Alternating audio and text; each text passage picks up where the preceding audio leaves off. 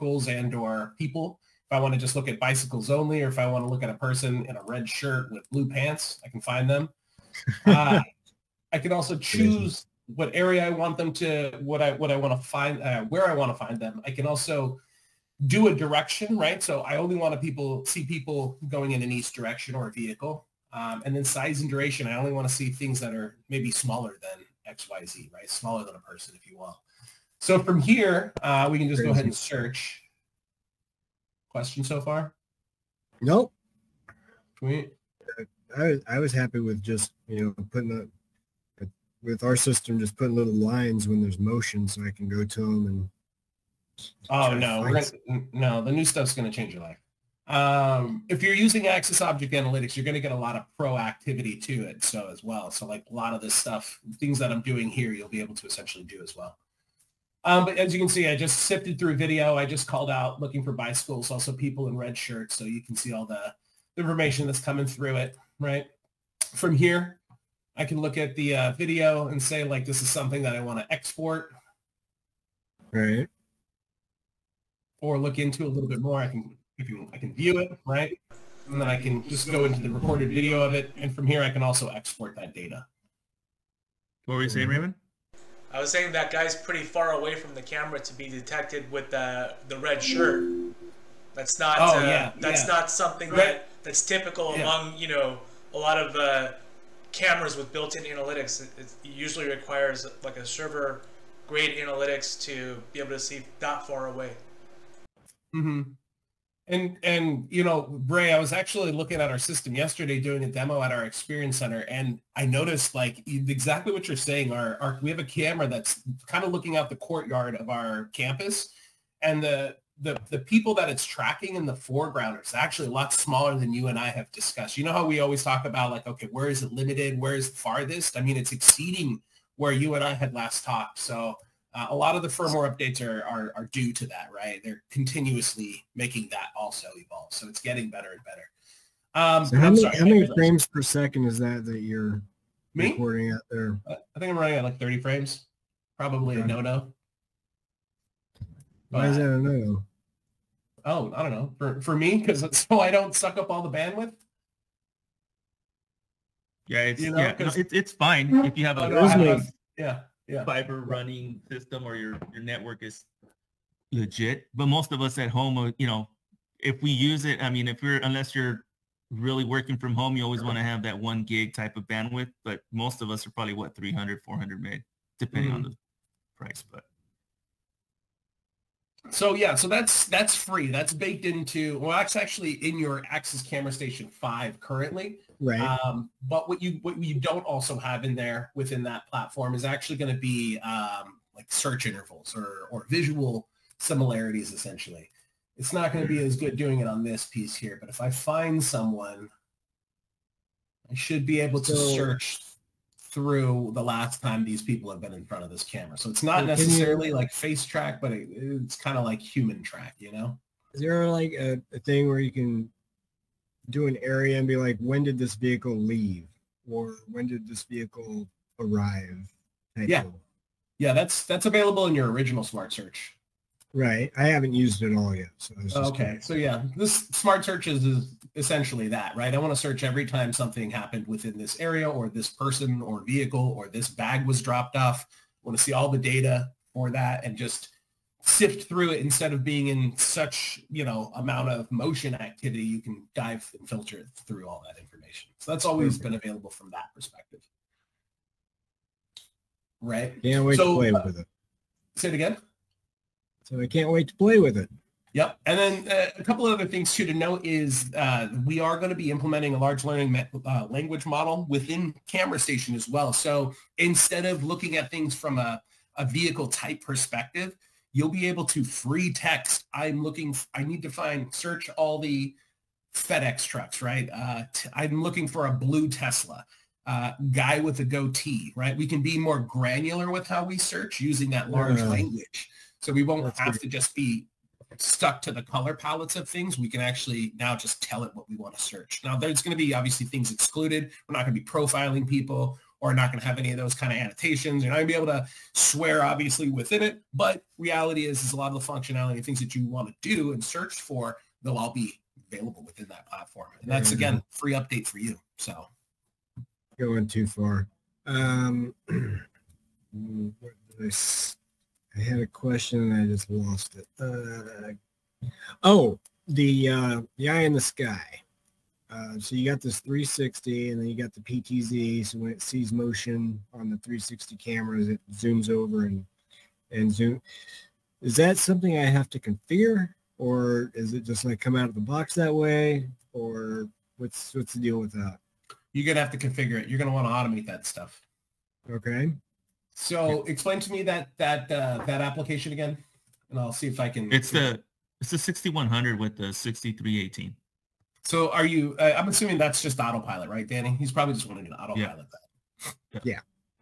So yes, that's like available. But you do have to calibrate that though. You do have to say like, this is the area, this is the visual that I want when said thing is triggering that specific sensor. Okay. Right.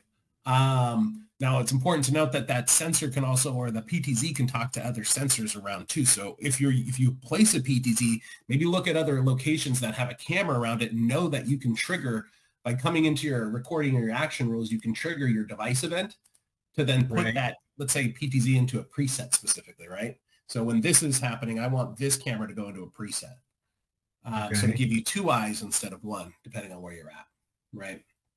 And so just to kind of briefly go through this is the keys to your automation, right? This allows you to do all of the, when this happens, I want this thing to secondarily happen, right? So when I get an analytic trigger in after hours, I want a speaker to say you are trespassing, right? In basic ways. So these are all different triggers that you can get. Everything from like motion detection to pressing a panic button or a door contact getting messed with. You can also do, you can receive other things like HTTPS from other platforms and then use actions based on that as well. So there's a number of different things that you can do here. You can also create soft buttons or virtual triggers. So like, hey, I'm going to go to my phone, press a button, and then that's going to tell 13 speakers to say you are trespassing, right? Or whatever you want to do out of that. Secondarily, you have triggers or you have actions, right? So from there, it's, I want to record in a different palette, right? So when I write an action rule, I want that color to be different, so I'm not just looking at red motion the entire time. I want this to be a different color tone so I can just sift through that if I need to go through the timeline. Raising alarms for guards, and you can do everything here from like popping up to sending notifications to other devices like our speaker systems. Doing mobile app notifications that are more specific, right? Human on the east side of the property as opposed to motion on 26 or on camera 26. And then you can create all these automations and have rules to turn them on and off, right? So I built this entire automation system, but I've got like a PTA meeting coming. I want to turn these all off so it's not screaming, you are trespassing, right? Or if I'm having a party at nighttime, I don't want this thing to fire off all the time. I'm going to obviously have that turned off, right? And then I can gauge it again. So it's an alarm on and alarm off button. And then access control, right? If someone, if a door is left open for too long, I want a notification, or if I press this panic button, I want to put my entire system into lockdown, right? So there's a number of different. So you press a panic button. I mean, cameras are just pretty much going to be everywhere anyway. How does that get into? I mean, there's no like alarm inputs or anything on this guy. So camera dependent, or we have things like input outputs that are network.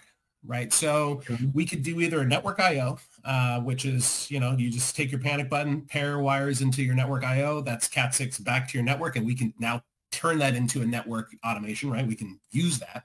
If you have a camera that has an input, which a lot of our P32s or whatever camera you might be using may have that, you could run a panic button essentially to the camera. Camera's already added in the software anyway. So now we can just use that panic button. When panic button is pressed in that camera, I want a notification to be sent or put it in a lockdown or whatever you want to do thereafter as an action. Does that make sense? Yeah. So I'm thinking like the door position sensor, whatever camera's on that door, just run a wire from the camera to that DPS. Maybe? Yeah. Yep. Exactly. Yeah. Okay.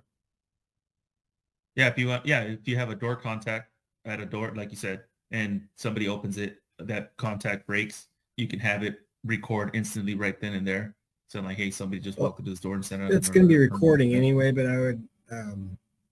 You could set it up like a bookmark per se. Like set a green line, you know, and green lines mean door was opened or. Okay. Good to know. Awesome. So and yeah, you'd be able to filter those events through them too by using your action rule filter, right? So that would just go and only take me to the events that have action rules specifically to them. So it's a nice way to sift through video super fast instead of just, you know, struggling to get through it. Important to note, just lastly, on this software, you have the ability to manage your cameras, obviously, as you know today, access control, so doors and readers, intercoms, right? So I push a button, I make a phone call to maybe a house phone or even my cell phone, and then unlock a door, right? Similar to the Ring, except we're going to unlock doors for that. And then speakers, right? So you can do like a home audio system if you wanted to, or realistically just 1 or 2 speakers, and you can remotely now defend your property, right? So instead of helplessly watching on a camera, I can actually speak to that situation or fire off different MP3 files, so like alarm sounds that you rip from YouTube, or like if you want to customize messaging to say, hey, get off the property or what have you, you can create those automations and again, create buttons for that stuff too, and have those speak to either your speakers or even visual deterrents like our strobe. So there's a lot of proactive solutions that you can put together with this software. It's not just a camera platform. It's a lot more. It's really just the conduit to a lot of different things that you want to do. So just keep that in mind. Yeah. Nothing comes to mind. Is that again? Nothing comes to mind that I would use that for. Yeah. Like the door being left open, have it spout out hey, were you raised in a barn? Close the freaking door or something. Yeah, we do that at schools, believe it or not. What about the construction site? Is the construction site going to be 24/7? Or is it going to be closed at night? Is the construction site going to be 24/7 or will it be closed at night?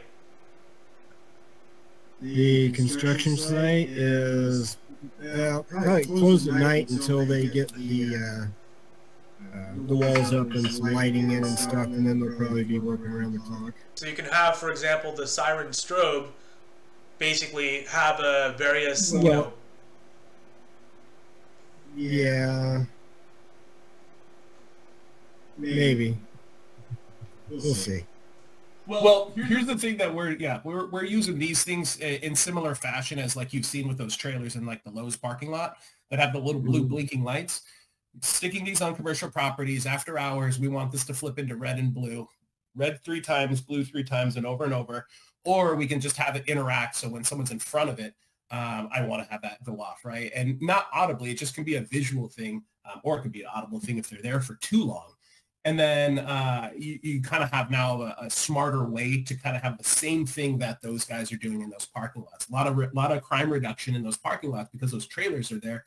And really, the first sign of that is obviously looking at that and seeing the visual. So visual is really helpful, not only from like deterring people, right, but also when you're in a dark area and that light goes on, you're going to look at that light and guess who's next to it? Probably an access camera, right? So at that point, now I have a facial shot, clean, clear, so on and so forth. But you could also just have this automated, so after hours it goes on and people just, okay, well, I would rather go to the one without the blinking police lights and go after that, right?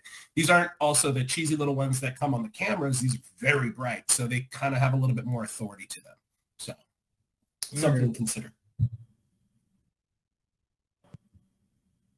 But with that, I'm good here. Is there anything else, Danny, you think I should show off? No, I just wanted to kind of Dustin to see the visual of the interface. I'm sure when he dabbles with it, he's going to be like, this is easy. Yeah. Upgrade it now, and then